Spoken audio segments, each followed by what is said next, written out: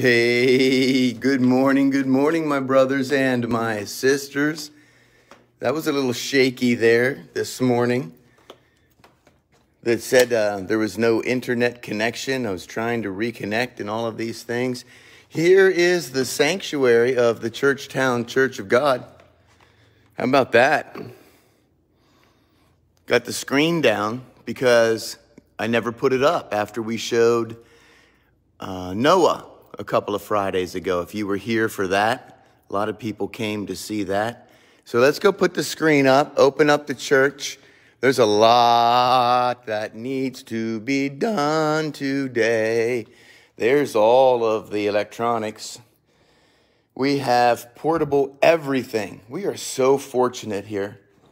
We have portable everything. Have church will travel. And we were able to travel outside. There it is. That's what we're looking for. There would be like a how-to video on YouTube. There we go. Watch. Oh.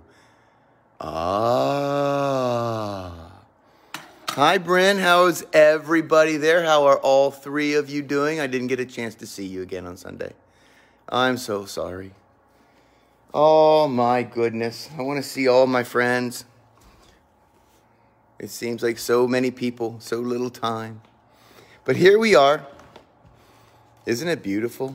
There's the sun beaming through. That's a second commandment violation above the altar. Graven image. Oh, my. There it is. Lights.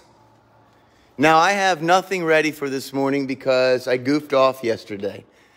I know that I should not ever do this, but I took a day off. I took off with the family, and I took off with Olivia and Ryan, and we drove south to a place that we know that has great outdoor dining, a big spread. It was just a fantastic afternoon, Sunday afternoon. Hold on here, folks. See, this is all of our stuff that we need. I'm so excited, Bryn. I've got another great wedding coming up. Family members here in the church, a couple of weddings coming up, actually. And I just, it's just a great, great, great joy. A great joy to be doing that, being able to serve in that way. We are extremely well, very well. Physically, doing well emotionally, doing well spiritually. You guys know, I let you know. Now, I'm going to go over here because,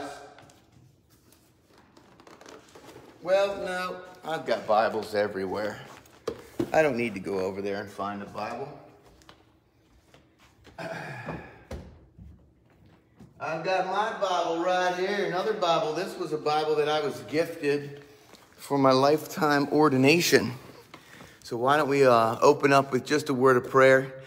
I know you don't want to see my mug yet, so we'll just pray here. Father God, thank you so much for the time that we get to share together. Oh, in Jesus' name, we pray for your wisdom in this conversation. Lord, we love you.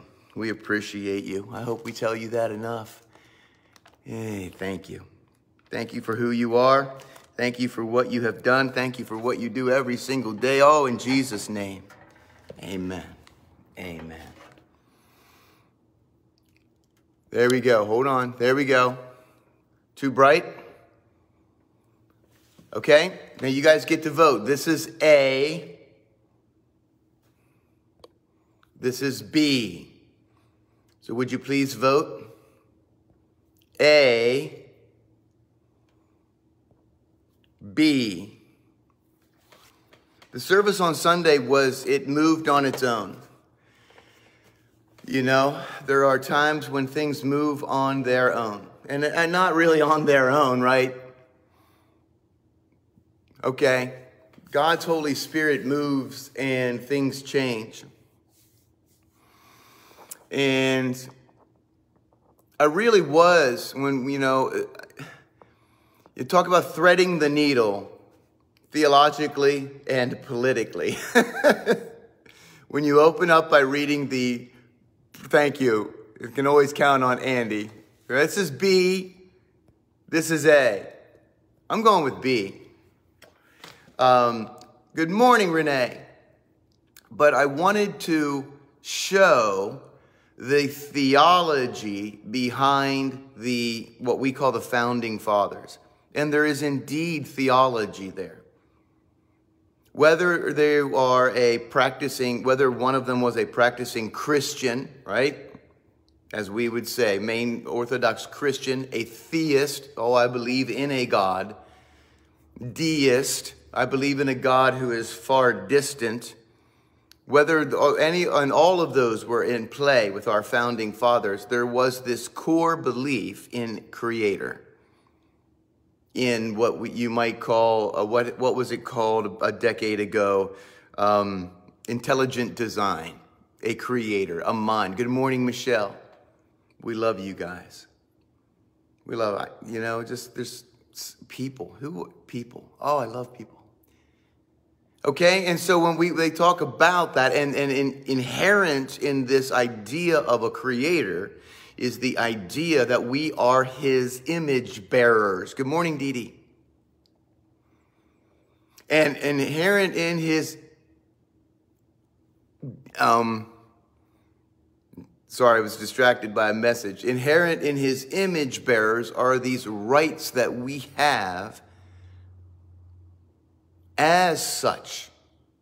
And this is the foundational premise of self-government, because the founding fathers knew that people given over to their own selves are wicked, and governments given over to its own worship of self is wicked.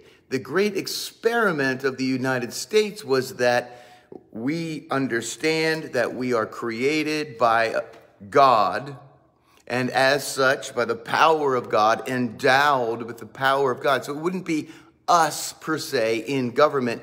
It would be the power of God working through us, and that can produce actual good decisions. There is no good within me, Paul says. What a wretched creation I am, broken away from God. Who can help me from this state? Thank God for Jesus Christ. So through Jesus Christ, the indwelling of God's Holy Spirit, I put one foot in front of the other. I can make good decisions by his power alone, because there is no good within me. So that is a tremendous risk when you're founding a nation on such principles. That you do, by the power of God, have the capacity to self-govern. And I don't mean just create governmental structures that then govern, like the DMV or taxes or whatever the case may be. Self-govern. Brian Warner, by the power of God, can regulate my own behavior. I don't need an outside entity lording over me. And so when inculcated in all of those writings is that tension between the individual liberties and the necessity for certain services and organizational principles of government. And the founding documents are all about this tension.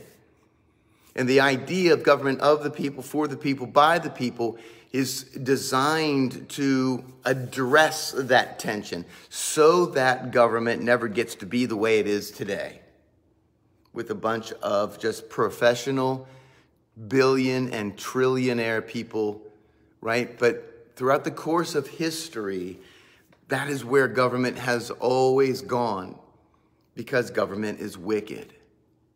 People are wicked. When we turn our backs and we begin to follow the God of secular progressivism, when we begin to follow the God of statism, when we begin to follow the God of fill in the blank, we are lost. We are Romans 1 and 2. We are no longer Romans 7. Individuals empowered by God to move through this life, understanding right and wrong, and by the power of God having the capacity to choose right. So I hope that I painted that picture on Sunday. And then as it turned out, as I heard after the service, when I went full on into Romans 7 and into Romans 8, and the idea of the struggle is real, right? You know that cliche? When I went back and I preached that again, and it seems that I preached that over and over for a reason, because the struggle is real for every Christian. We're talking about Christians here. And the premise of the preaching was, I would rather be in the struggle of Romans 7 than lost to sin and condemned to hell in Romans 1 and 2. You want Romans 1 and 2? You want Romans 7. Romans 7 doesn't sound like a whole lot of fun, but we all know that the joy and the power and the fellowship that we share, the love that we feel for one another, it's totally worth it. It's totally worth it. The idea that if I grieve, I know that brothers and sisters will grieve with me. They actually care is totally worth it. And when we laugh, the idea that we laugh together, we live together, we grow, all those things. Although we are moving in that tension between feeding the sinful flesh and being spiritually reborn by the power of God. And it ain't easy. It's worth it. So I went full into that. And then some of the feedback that I received was, man, how did you know this was going on in my life? I don't know a thing. And that's not some sort of like, hey, this, I don't know a thing. But I try to practice what I preach when I say that when you're in a ministry, good morning, Mary, when you're in a ministry situation and you are given over to the power of God's Holy Spirit, He will place you where you need to be. He will put the words into your mouth, and He will motivate you to perform the actions that He wants you to perform. You'll feel it. You'll know it. And if we all live in our giftings, if we do what we're called to do, I say this probably every day of my life, if we do what we're called to do and we trust that God will do what He promises to do, it works out a lot better. And that's what happens in church. We can plan all we want. We could plan and we could bring people together. We could rehearse 50 times a week getting ready for Sunday morning. God, if we are truly submitted to God's Holy Spirit, He'll do what He wants. And as often as not, He takes the outline that I have in my head and uses it for His purposes. That's a good thing. That's a good thing.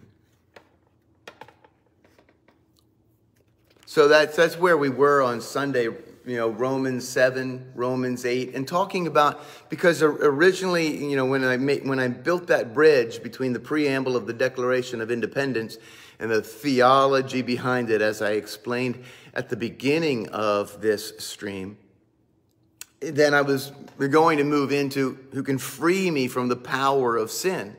And that's, Paul talks about in Romans, all throughout Romans, but 6, 7, 8, 9, he talks about two things, entities here at work within him. One is the power of sin. And that is a reference to the power of Satan, if you will. It is the New Testament idea that we are not indwelled by God's Holy Spirit. I've turned my back on that relationship, if that makes sense. I'm given over to the power of self, the power of the God of this world, the power of sin. So he talks about the power of sin. And then the motivation, if you will, to do self-serving, selfish, self-harmful things.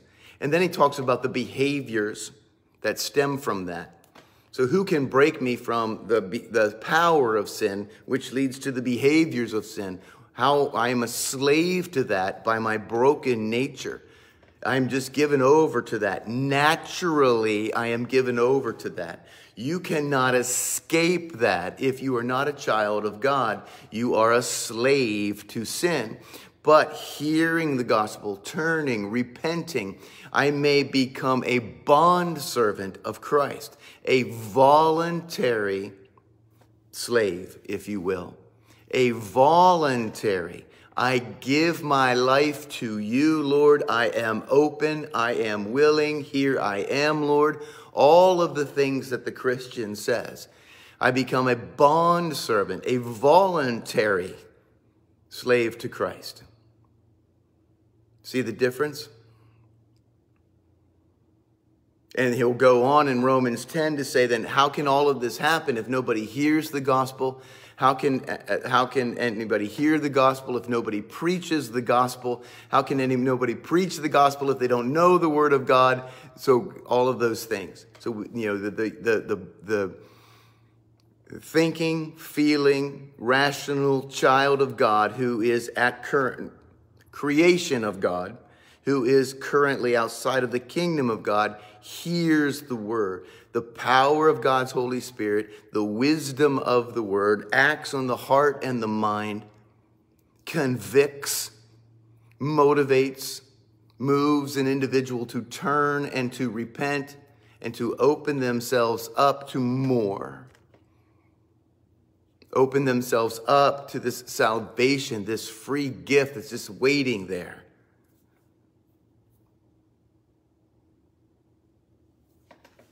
Good stuff. That's good stuff. So, that's what we did on Sunday.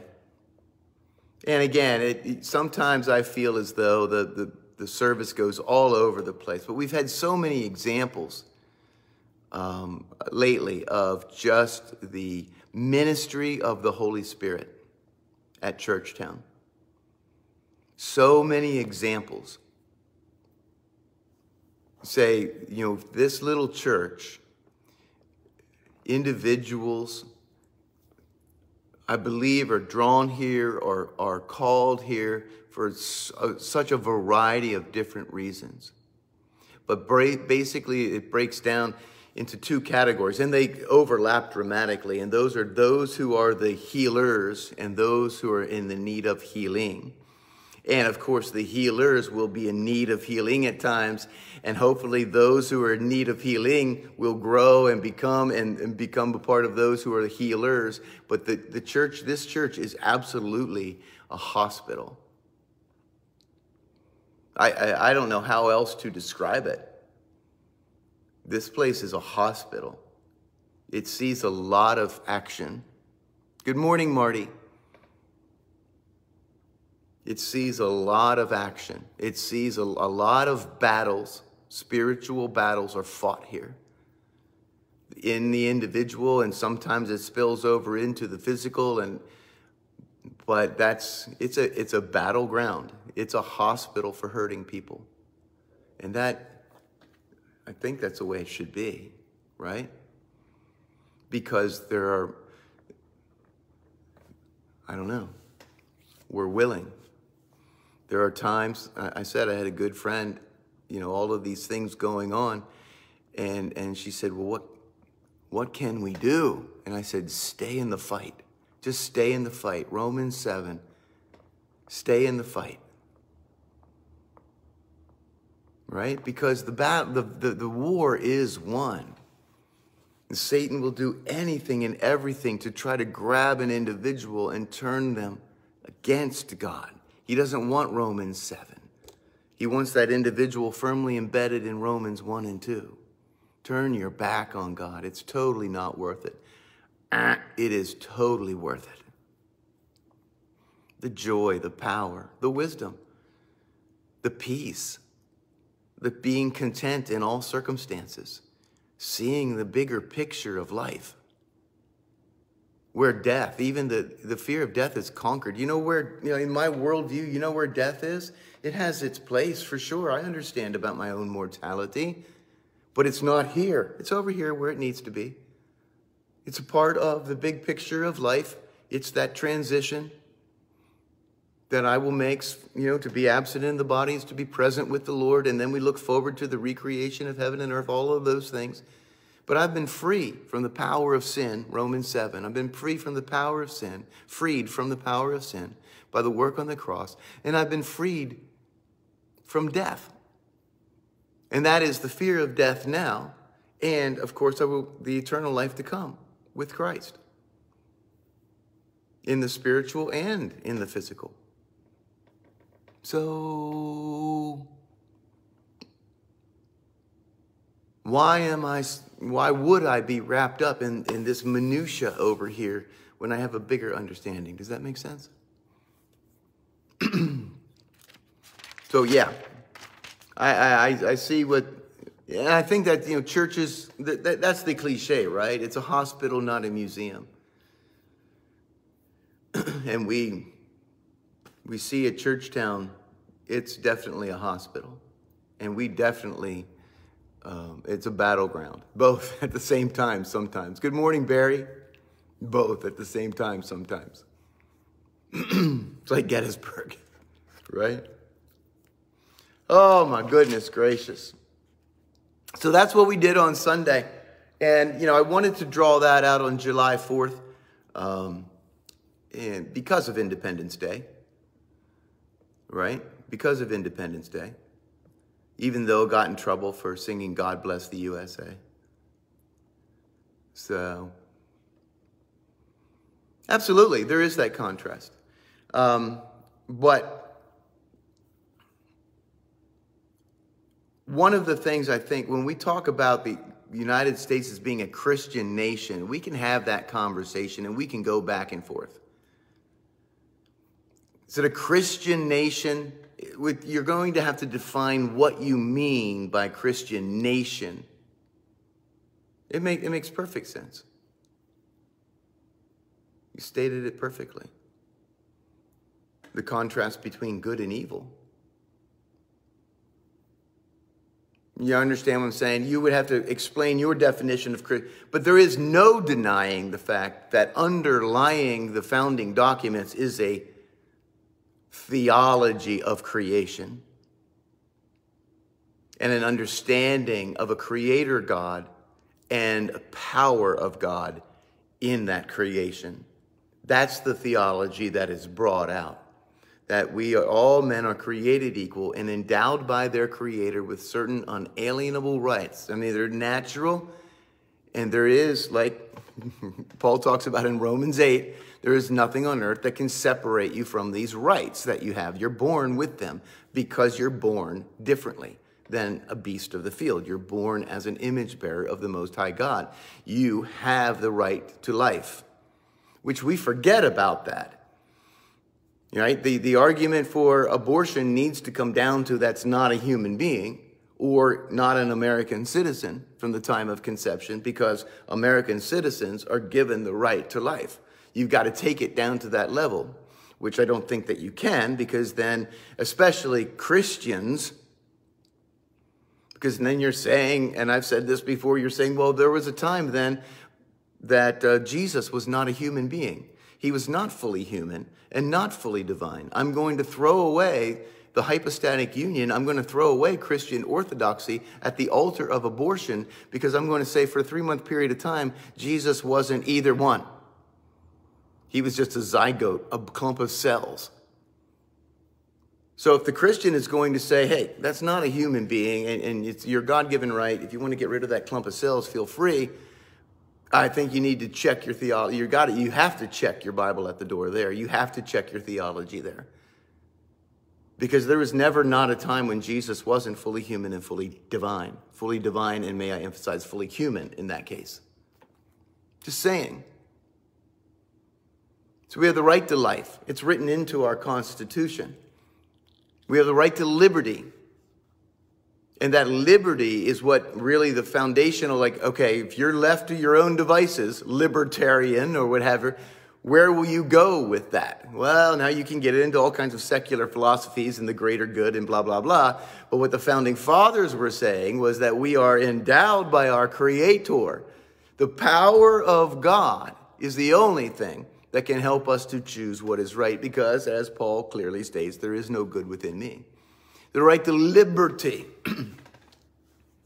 And that's the great experiment.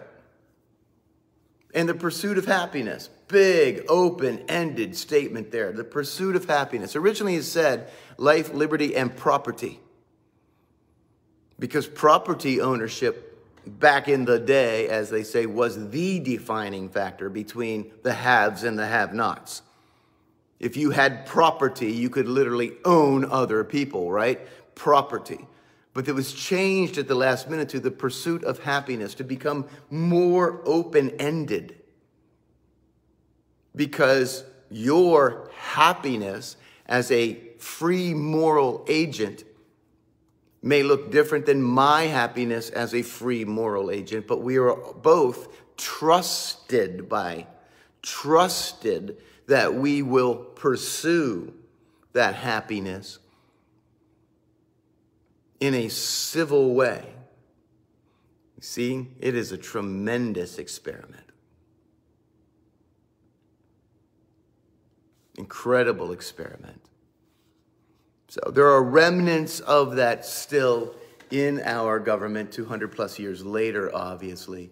But we see that our government has devolved into basically an oligarchical structure, as governments do. They go from a more democratic, than this, representative democracy, whatever you want. They go from a more democratic, open type of society where the power of government is derived by the governed, and they devolve, they cycle through this idea, they cycle through the phases of political development into oligarchy, into authoritarianism, until the people can't take it anymore and they revolt, and then we cycle back to a more democratic form of government, and we just keep going and going and going. If you've never read Arthur Schlesinger's Cycles of History, if you've never read any political science that addresses this, we see this play out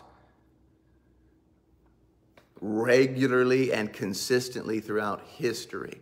The great experiment was that our founding fathers weren't going to leave it just open-ended to our own devices. They wove in that there is a better chance for the United States of America because the very principles that God brings down through his word and the very idea of the power of God within the individual gives it a chance.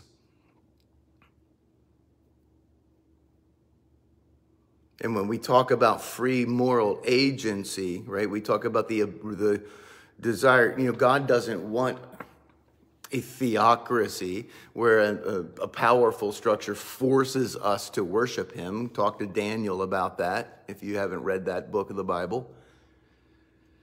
That's not love. If I hold a hammer over your head and say, tell me you love me or I'm going to hit you with this hammer, and you say, oh, I love you, that's not love. But if there is, if we grow and we know one another, all those different things, and you say, I love you. You know what? I love you. I love you. I love you too. That's love.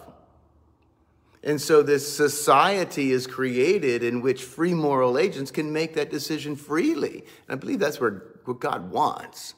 He knows that what will come with individual liberties is the idea that the person beside me may be blaspheming the Lord.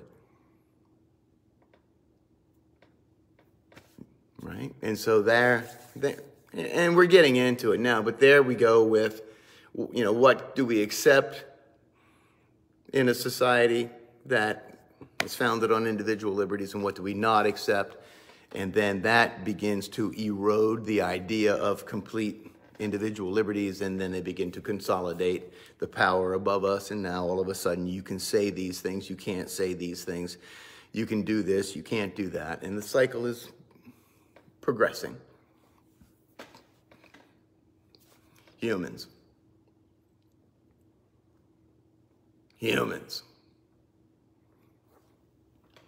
So there you go. Hey, a little bit of theology today, a little bit of political science. I was going to say poli-sci for us geeks. a little bit of theology, a little bit of political science, a little bit of history. You get it all at Turning on the Lights. Some things to think about. I hope you're thinking about these things. Part of the biggest problem today is that nobody is thinking about these things. Our children and grandchildren are not taught to think about these things. They're not taught to value anything but self and how it relates to a powerful government that tells that self what to say, when to say it, how to say it, what's correct, what's not correct. So, anyway, there we are, 8:49. People are blowing up my phone. It's time to get to work, I guess. I've had enough time off. I got to get things going. We've got everything from landscaping to the service on Sunday to take care of. Last week was a busy week around here, serve week.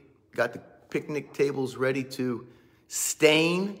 We don't know when we're going to stain them, but we do need a few more hands if you are a Churchtonian. I don't exactly know when we're going to do it, but we got to get those babies stained now that we have the edges routed off and everything sanded. Got a new fire pit built, got everything weeded, and we're going to put down rubber mulch around. Rubber mulch. Not wooden mulch. Get rid of those termites, and we don't want them back. We're going to do matting and rubber mulch. How about that? Repurposed old tires. So, God bless you guys. I thank you for tuning in this morning. Interact with the video. Share the video. Like the video. Make a comment. You need prayer today? You send me a personal message. Or you can put it here for us all to pray. If you think that I'm full of junk, let me know that I'm full of junk. But if you have some other comment to make some other comment.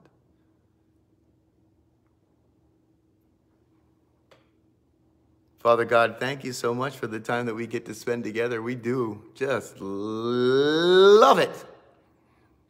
You make it possible. May you bless us on our ways, dear Father, and by the power of your Holy Spirit that's made possible through the life and the death and the resurrection of Jesus the Christ, in whom we believe. Help us to see your vision for our lives. May your will be done by your power. In Jesus' name. God bless you guys. Thank you so much. And we may not see you on Thursday. I know I've got both grandkids on Thursday. Thursday's becoming that day. So we'll see how willing Kelly is to wrestle two grandchildren in the morning for about a half an hour.